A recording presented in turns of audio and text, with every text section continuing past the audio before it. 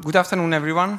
My name is Csaba Fitzl, and welcome everyone to our exploit generation and JavaScript analysis automation with WinDBG. A few words about ourselves. I have way too much information about myself on Google or on the internet, so if you want to know anything about me, just Google up my name, and you will probably know my entire life. Back to school. I have a wife and a 3-year-old son, and I love hiking as my #1 hobby, and of course the second one is security. And I have plenty of certification. For some reason, I just love to do them. I have plenty of unimportant ones and a few more useful ones, like the ones from offensive security. Miklós? Hey, hello folks. So my name is Miklós Desbordes, and as opposed to what Csaba was saying, I'm the dark person, so I don't have too much information published about myself on the net, so I challenge you to find anything about me. Probably you'll find something from this week, but not too much before that. So that said, I'm also married. I have 2 beautiful kids, and I'm also a hobbyist hacker. But aside from spending hours before the screen, I also do a lot of hiking, and each year I try to do a bit of a challenge to try a new sport. So I have a lot less certificates than Csaba has, because he's an absolute champion at that. But the one that's probably relevant for today is a JAX RAM, so JAX reverse engineering malware. So with that, back to Csaba. Thank you. So the first part is the automated exploit generation. So it all started, the entire idea of it. Making exploits, it kind of can be, or actually it is a really heavily manual process when you start it.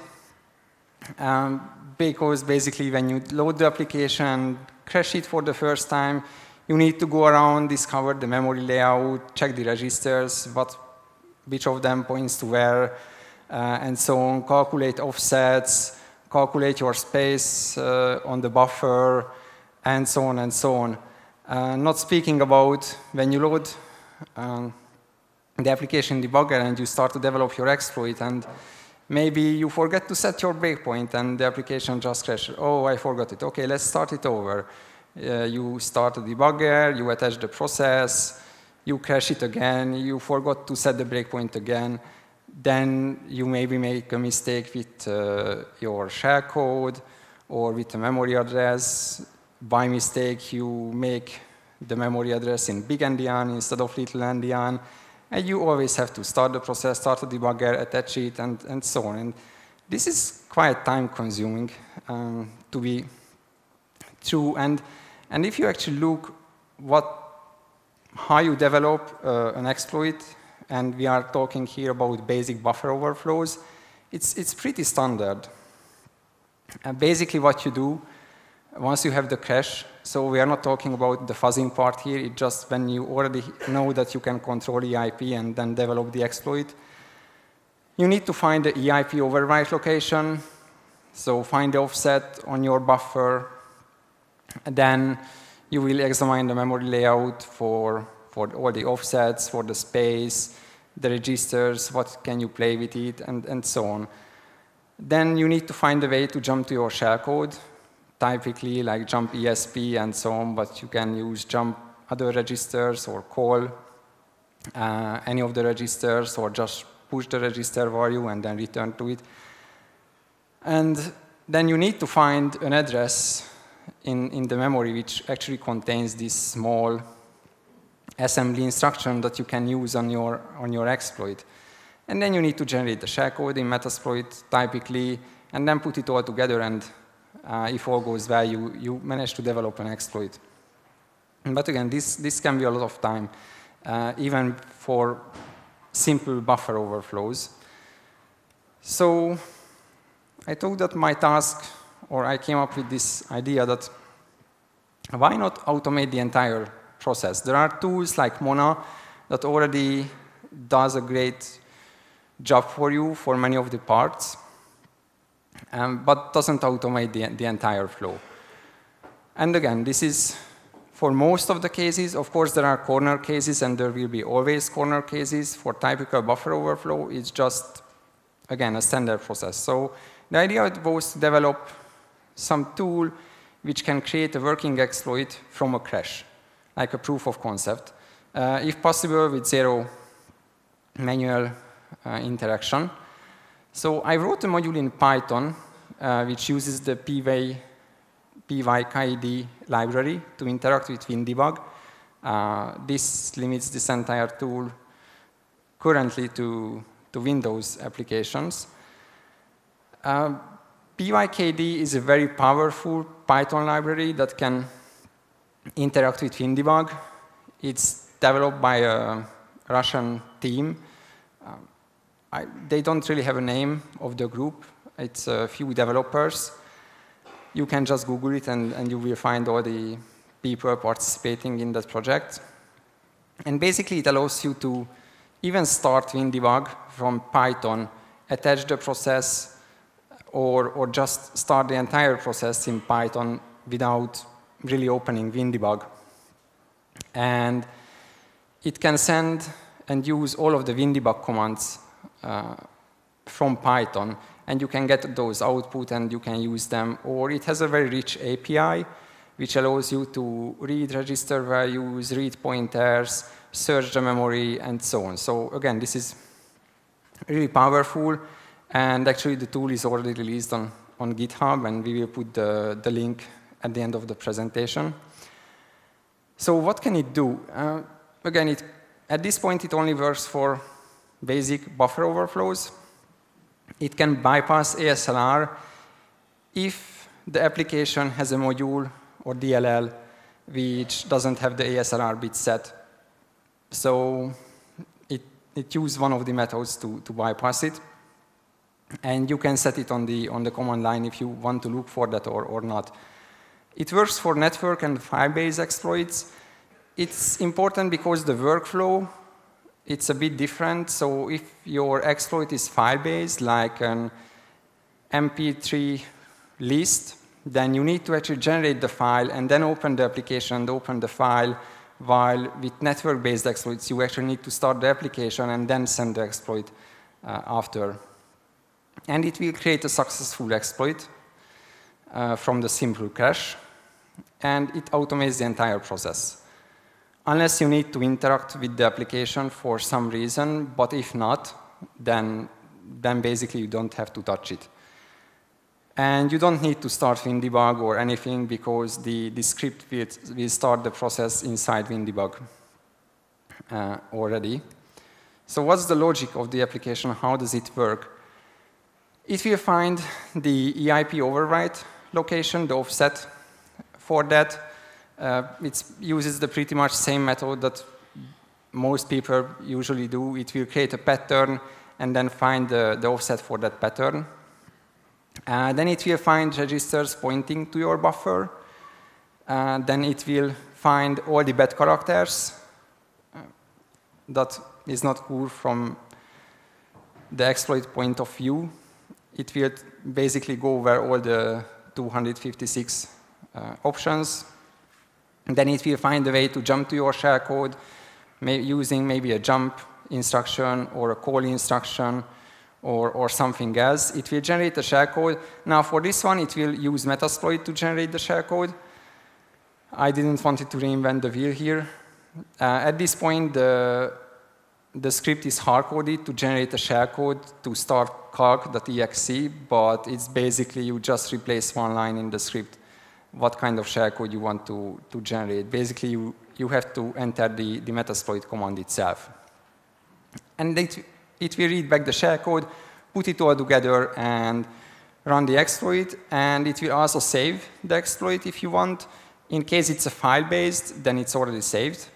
If it's a network-based, you basically need to do some writing, but it will essentially create a Python script for you, which will save the, or which will run the exploit. So I have a demo here, and hopefully all goes well.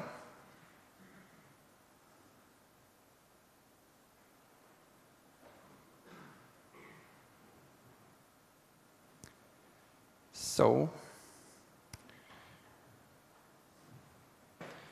let me delete this file.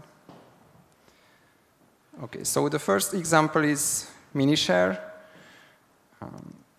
I think if you started with exploit development, you probably came across security tube, and they are using minishare there as well as an example. It's pretty old, but I think it's great for education. So basically, I just start the script here, and I will let it run and then go back for the logs. It will log all the important parts of the exploit development.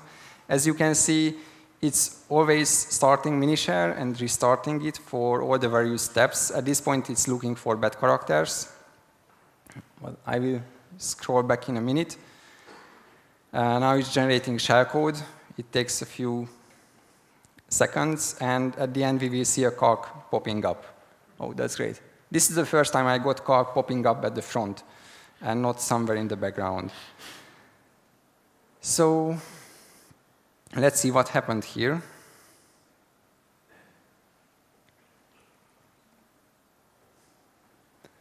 So is it seen good enough, or you want me to zoom in even more, maybe a bit more? So it will send in a pattern for minishare, then it will identify what is the pattern that overwrote AIP. It will identify the offset. There are some exceptions around because maybe some of the registers are uninitialized or pointing to an uninitialized memory space. And they will throw an exception, but it just ignores that. Then it will calculate the space you have on the buffer, and then it will start looking for the bad characters, identifying all of them. It will take a list of them, and this will be used when generating the shellcode with Metasploit. Now, it already knows which registers is pointing to your buffer, so it will try, and in case this is ESP, and it will try to find jump ESP in the loaded modules, so it will go through all the loaded modules and search through them, and it will log how many assembly instructions it found in that module that you can use. At the end, it will list all of them, all the memory addresses. It will pick up the first one, or actually it will pick up any of those that doesn't contain a bad character. So this list will be filtered. It will generate the shellcode, but this is Metasploit at the end, and it will run the exploit. And then we have the calc in this case. But what it also did, it created a Python script, which is basically the actual exploit, and not much is seen here. Yeah, the message is there, but this Python editor doesn't display it very well. Anyhow, if I start minishare, and I have this minishare exploit Python script, which was generated by this. I start it, and then you have a calc in the background. So it works. And I can show another demo with another one, the EasyRM. That's an MP3 player. Basically, it will do the same here. This is a file-based exploit, so it has to create an M3U file in order to crash the application. Now, luckily, the application has a command line option to load the M3U file, so I don't need to interact with it. But if it didn't have, I probably need to go every time to the application, load the file, and crash it. And once the crash happened, the script will take over again. So basically, you only need to load the application, then we have calc again. And if I open the application and load the file,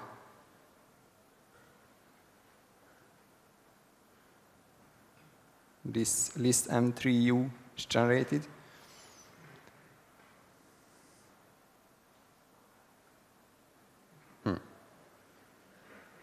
Okay, I will skip that, but basically that file was used to actually create the exploit. I'm not sure why it didn't do it properly manually. Anyhow, let me switch back to the presentation.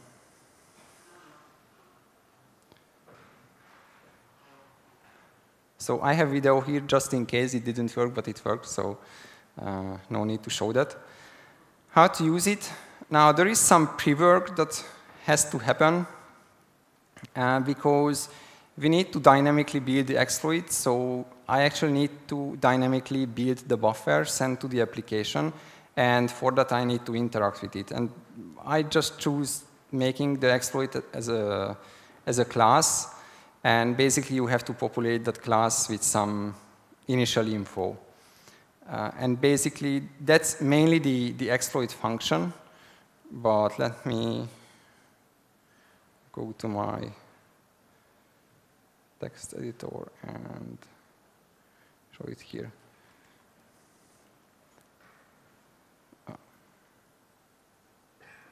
Let me choose this one. So basically, in the exploit function, you define the actual crash, the POC, and then you have this buffer variable, which will be a list of strings, and you need to do a join on the strings what will be sent into what. Other than that, if you have a POC Python code, you basically copy it to this part. There are some other things that you need to specify if it's a file-based or not. You need to specify the command for the actual application. If it's a file-based exploit, it's best to define the file name as well, because you will need to save a file. And there is a save option as well, which basically writing out the function you have here to a file, and that's all. That's it. And if it's a file-based, then the saving is just a pass because the file should be already saved and there. So as for the future of this application, so I think this can be easily developed further for SEH-based exploits, to add some more logic around more tricky jumps to your shellcode, or if your buffer is more tricky, it's also possible to develop a DP bypass with developing rope chains dynamically. But at this point, it doesn't know them. It's just for basic buffer overflow. Thank you. All right, let me see if I can transfer the screen. Yeah. OK.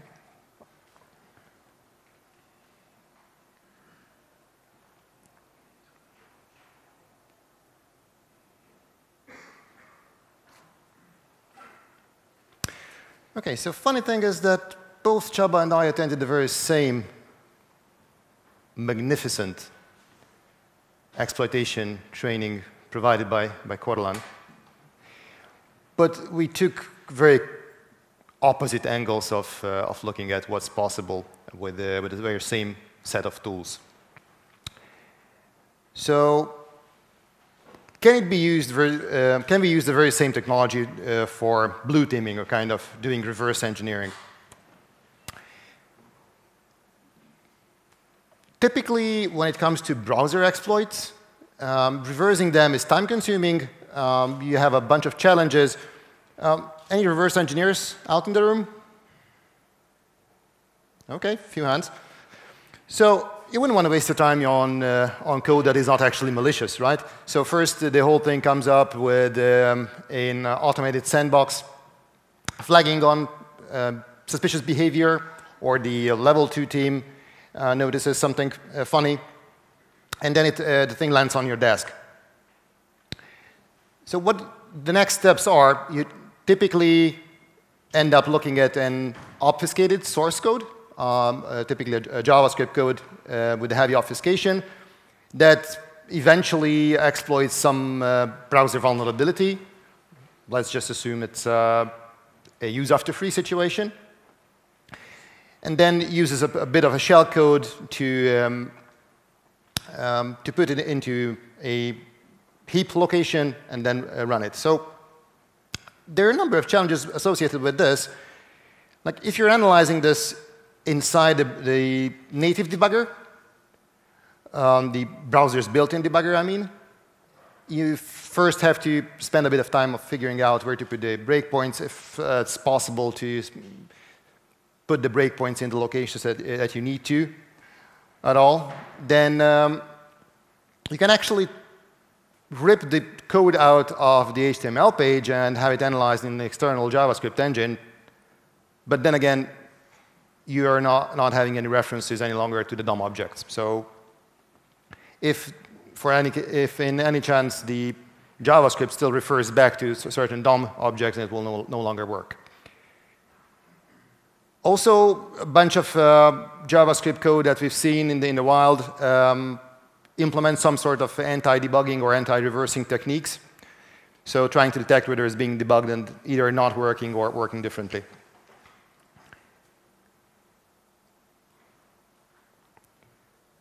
So the methodology really is to deobfuscate, catch the function before they execute, set up the breakpoint or even the overloading of the functions if that's your way to do it, and then locate the exploit code and understand the shell code that happens to be behind it. Now, a word of warning, we're not going to release something that will address all your problems that it would ever come up with reverse engineering browser exploits, but we're trying to let loose something of an idea on how you may want to do it differently than most people are doing.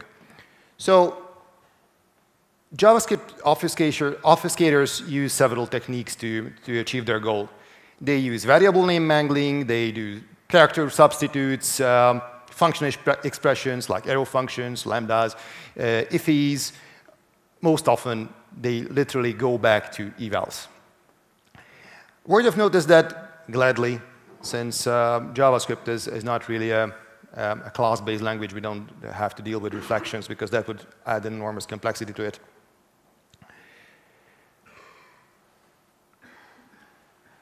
Now, the first part is deobfuscating. Now, there's a bunch of deobfuscators out there, like dozens literally, that pretty much do their work. And we don't really want to kind of reinvent the wheel, but we want to look at a kind of a different case that does reinventing the wheel in a very different manner.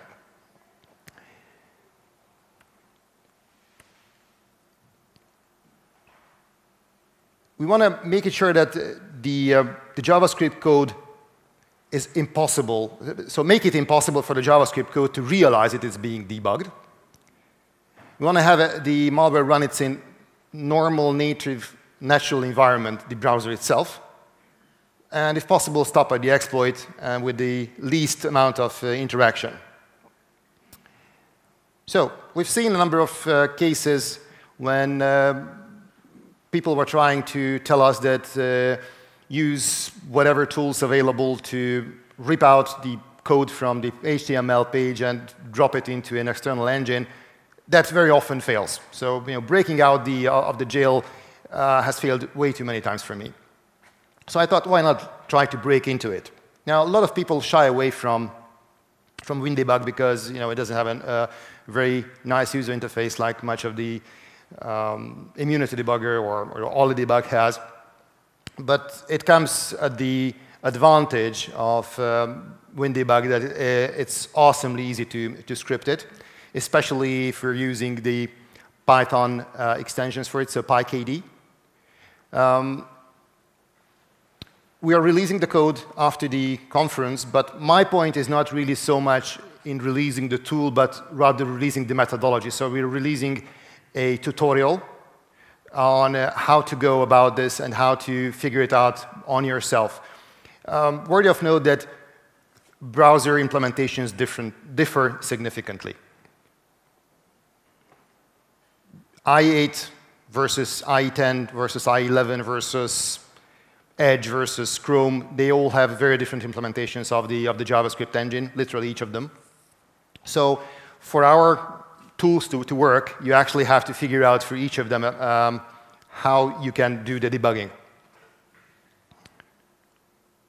So the current tool that we are releasing is set for IE11 and IE8.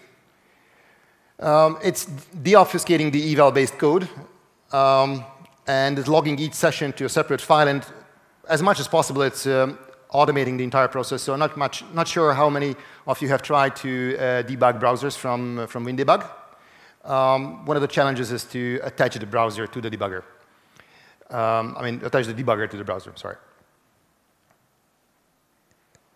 Typically, browser processes have a lot of separate threads, separate processes, and you have to figure out which one to attach to. If you want to open the WinDBG session and try to run the browser out of it, it will just not work the way you intend it to. So first you have to spawn the browser and then figure out the process that is related to the specific tab that you want to debug and then attach to that process. So we are automating that using some bit of PowerShell scripting.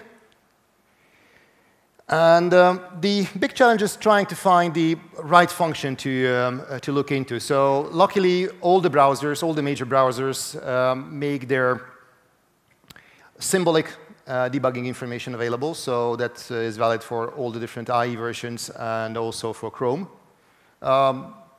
Just a word of caution, if you're trying to do Chrome debugging, the debug symbols for Chrome for each version are like around 1.2 gigabytes.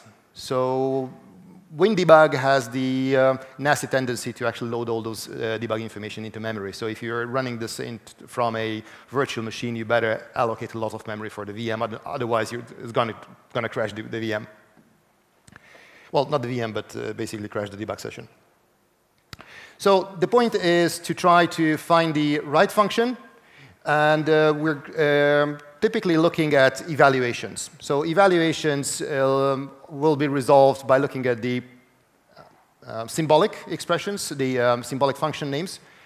And I'm not going to go all the way through how it works because we're releasing the tutorial, as I said. But the point is that once you figure out which function implements the evaluation, you will quickly find that the most logical one doesn't really receive immediately the string argument for an eval as an argument. So you have to dig in typically deeper because most engines, practically all of the engines I've seen, actually do a pre-compilation of the eval statement. So if they have to run it again and again, they don't need to reparse it. So typically there will be some sort of a cache, and those cache functions will play a key role in getting your task done. So that those key functions will receive the argument that you're after.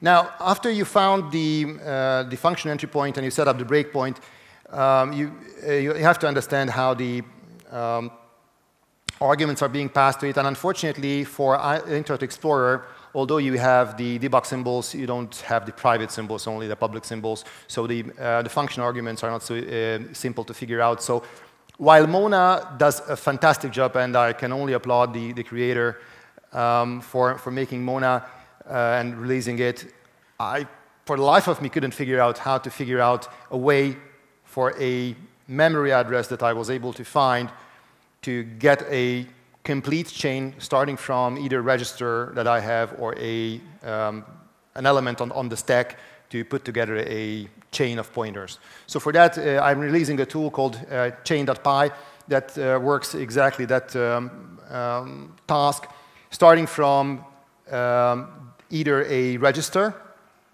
like ESP there, but it could be the ECX register. Typically, it's either one of those. So either you're starting from the stack or starting from the this pointer that the ECX is typically pointing to. And you specify the number of D words you want to scan the range of D words, and the -L is the reference count, so how deep you want to check for a pointer that is actually pointing to the target address specified in the -A argument. Now, once you figure that out, you may find multiple addresses just coincidentally point to the same point, so it will take a bit of trial and error to figure out definitely the one. And for this reason, we're going to do a bit of stress testing to figure out that if we found the proper chain of pointers. OK, so once we've figured that out, we need to automate things. So we come up with a WinDBG script file. The WinDBG script is going to help us deal with a lot of manuality that would otherwise be needed. So set up a unique log file. Would be nice to have each session logged to a separate file, right? There might be a lot of exceptions that occur naturally within the application, and you don't want to break on those. So you might want to ignore certain exceptions while catch other ones. And I have to be honest, this is where WinDBG is showing its worst in terms of user friendliness. So trying to put out the for each is something taking me literally hours. Now, I'm going to try to do a demo here. Hopefully it will work.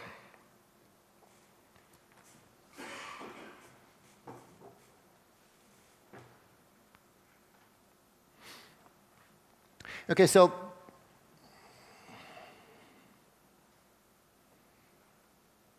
let me see, how can I zoom the text?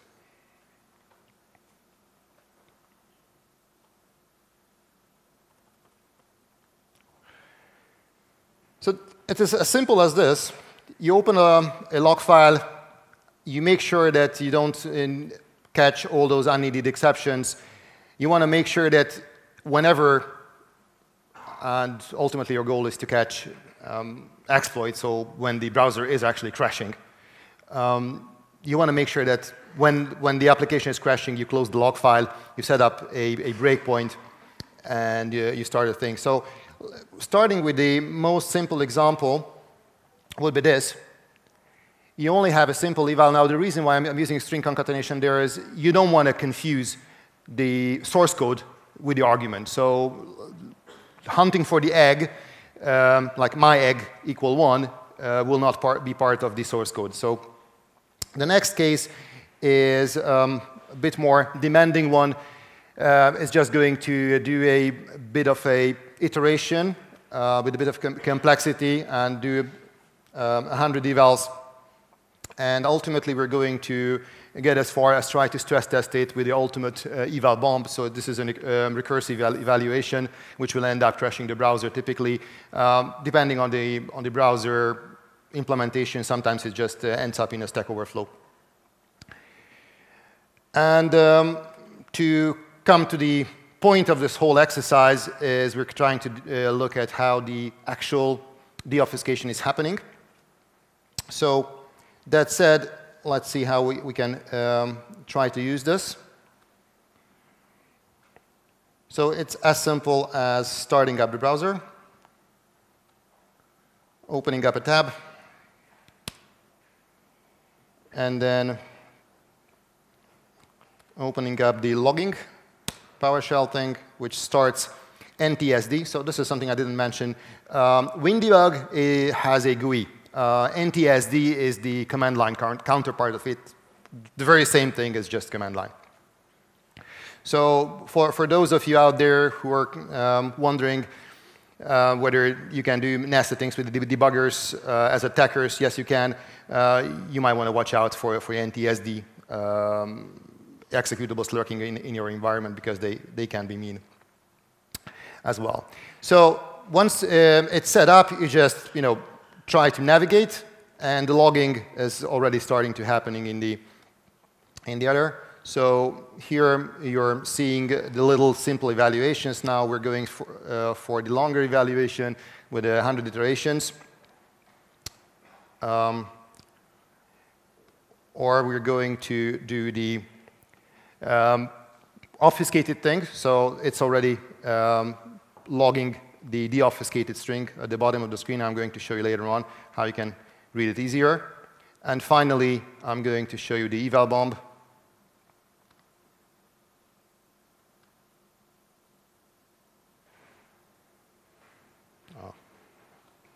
Yeah, I put it in the background while it was running. So, literally thousands and thousands of it happening. So once we look at the logs that are produced for each of them, we'll see something like this. So here are all those things that happened during the evaluations. If we go down a bit, probably should have done such a long cycle. Here you will see the simple deobfuscation that has happened. So this is already the deobfuscated string. And OK, so let's move on to a real thing. So I'm going to look at an actual exploit.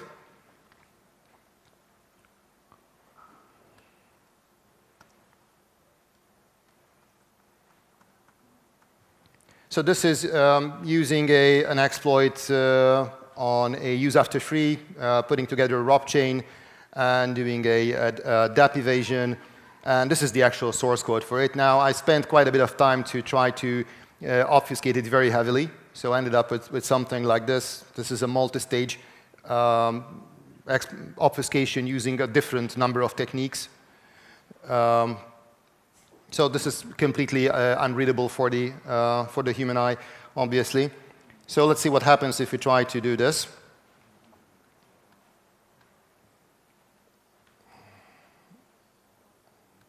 Again, I'm going to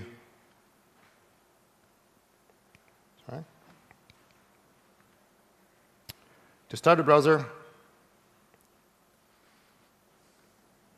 start ilog.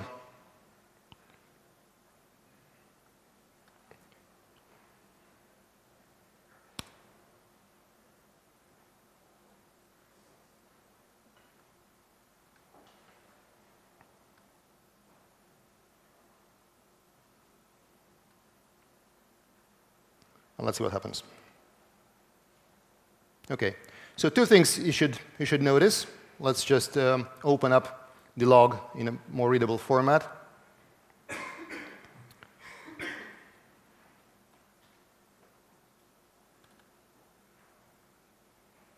I can even turn on the highlighting. So this is already back to the deobfuscated string, although it's not pretty printed, but I will leave this up to you to do the pretty printing. And the more interesting thing is that we are actually getting a crash here, which is being caught.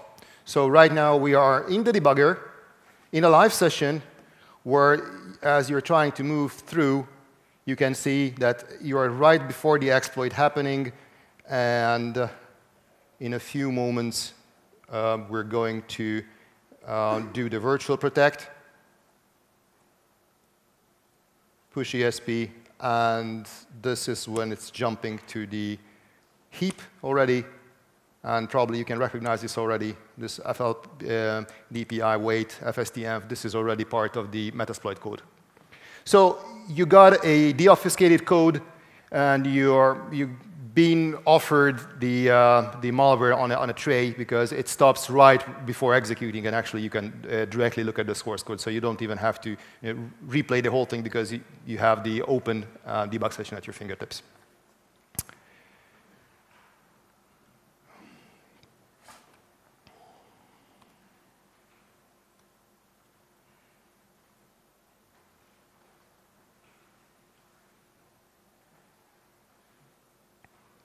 Okay, so for future plans, we want to add a bit more documentation to the different browsers. So as I said, this has to be maintained for very different browsers because the code base is very different, the function names are different for obvious reasons, and even the module names are different. So in i8, the JavaScript is hosted in a JScript.dll. On the IE9+, it's called JavaScript 9. As from Edge, it's called Chakra. Obviously, you all know that in Chrome, it's called V8, the engine. It's actually in a process called, in a DLL called Chrome Child. So I'm providing all these debug symbols for you to later reference to figure out the further details for your own needs.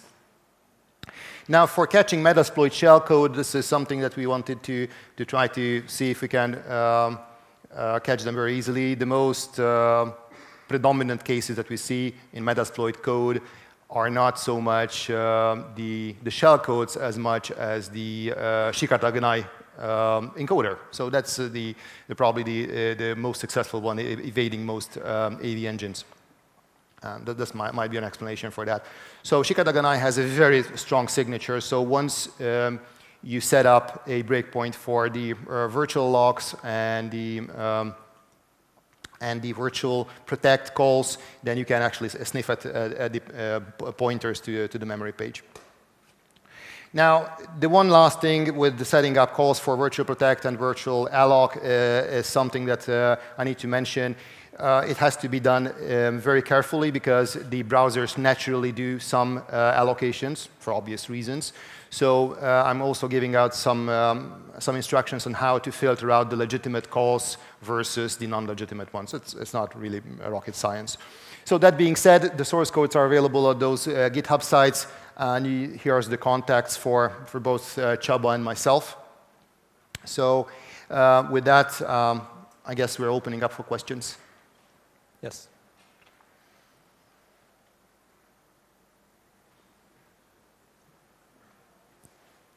If any.